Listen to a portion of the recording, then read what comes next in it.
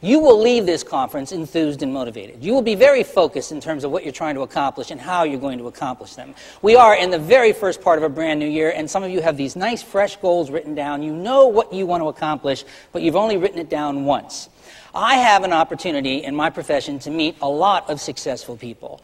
I'm going to give 5 presentations this week to all different kinds of companies all across the country. I leave here, San Diego, this morning, and I fly to Dallas. I speak in Dallas tomorrow. And then I fly back to California, and I speak on Tuesday in Manhattan Beach. Then I fly from Manhattan Beach, I go out to Washington, D.C., and then I go off to Hawaii, all in the same week. All totally different kinds of companies. And in those presentations that I speak to, like this, I get to meet some very successful people, very motivated, very driven, very dynamic individuals. Often if there's a banquet or something, they will sit me next to the president of the company. A lot of times they'll point out the high achievers. There's our #1 producer. There's a salesperson of the year. That person over there, phenomenal manager. I get to meet people that are high achievers. And I got to tell you, these people don't write their goals down once a year and stick them in a drawer. These people are writing their goals down 2 or 3 times a year. These people are doing something every single day to kick up their motivation and their enthusiasm. I compare it and analogize it to exercise. You know, if you don't do it on a regular basis and you stop, you rapidly lose whatever benefit you got from it. It's something you need to be doing on a regular basis. And people hear exercise and they cringe. Well, here's the good news. You don't have to do it for a half hour or 40 minutes, every day. Your goal-setting process, your focus, your charting the course process really only has to be a 3 or 4 minute a day process. Why not keep a notepad on your desk and rewrite your goals 2 or 3 times a week? If you're not going to do that, why not once sit down and get those goals on tape or on a CD? It is exceedingly simple. For most of you, all you have to do is plug a microphone into your computer and Windows Media is going to boot up. And tell it you want to make a recording and sit there and read that goal sheet of yours into a computer or on a tape. Read it over and over again until you make yourself a 5-minute-long CD. Burn it to CD, make it a WAV file, take that CD and put it in the glove compartment of your car. How many hours a week do you all spend driving around in those vehicles? I mean, it's unbelievable, isn't it? How difficult would it be, maybe once a day, to take that little gold CD of yours, pop it in the machine, and hear in the background your own voice reminding you over and over again what your production numbers are, how many new brokers you want to generate, how you always want to ask for referrals. Now, a lot of people don't think this works, but it works very well. And a lot of you are going to have to get back to basics. You know, the ride, quote unquote, may very well be over, at least temporarily. It's time to get back to basics and get to work again. And that's a good thing. A lot of times when things are so good, you drift away from some of the basics. Basics, like asking for referrals. Honestly, how many of you folks sometimes forget to ask for referrals? Can I see by show of hands? Honestly, how many of you forget to ask for referrals? Come on now. Right, there's about half of you that forget to ask for referrals, and it's obvious. A lot of people feel that asking for referrals is pushy or presumptuous, and they don't really want to do it. You want to correct that in a couple of weeks? You want to get yourself in the habit of always asking for referrals? It's simple. When you get back home tonight or tomorrow, sit down, plug that microphone, make yourself a little CD. Over and over, tell yourself, I always asked for referrals.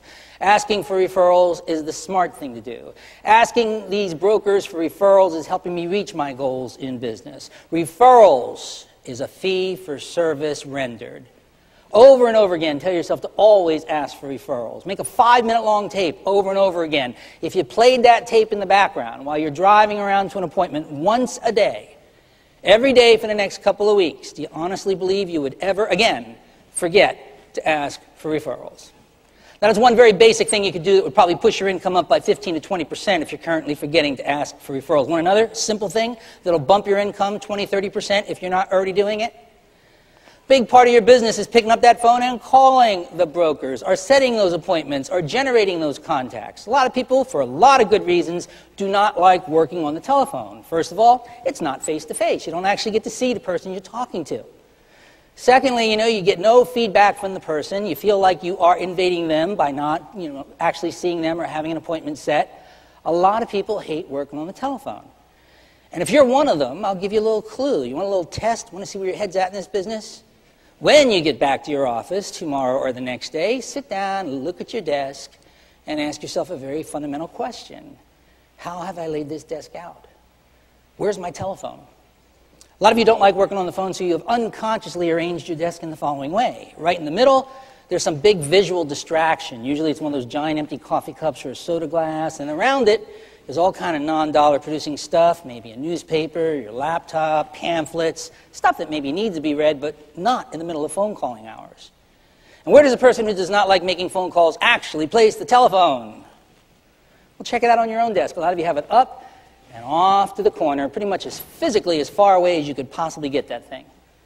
I was in someone's office a couple years ago. He was a salesperson. Telephone rings. He reaches down, opens the bottom drawer, and says, "Yeah, mm-hmm." Now, it sounds silly, but I mean, isn't this a lot of common sense? You don't like making calls to begin with, but you want to sit down and generate some of these appointments and contacts, so you drag yourself in there. You sit down to make calls, and you look down at your desk. What catches your eye first? Because it's right in the middle. The empty coffee cup or the soda glass, you know? And then so you pick it up, you go to the coffee machine. Who's standing around the coffee machine? A bunch of other AEs who don't like making phone calls, right? And you all sit there and say, "What a terrible marketer does," you know? I mean, you sit there and waste a whole bunch of time.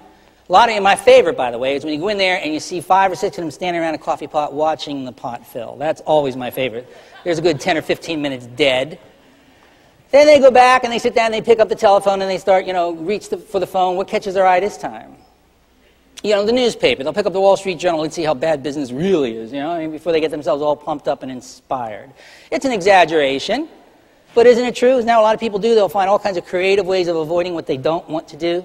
Make yourself a CD over and over again in the background. I enjoy working on the phone. I make at least 10 prospecting calls every day. When I sit down at my desk, the first thing I see is the telephone. I enjoy connecting with people over the phone. Now, I know it sounds crazy, but if you just had that playing in the background for a few minutes each day, just drilling that message subconsciously into the back of your brain, when you sit down at your desk, you're going to start noticing the telephone instead of all those visual distractions. It's so simple. It only takes maybe 10 or 15 minutes to make one of these CDs, and it can really push your income up dramatically.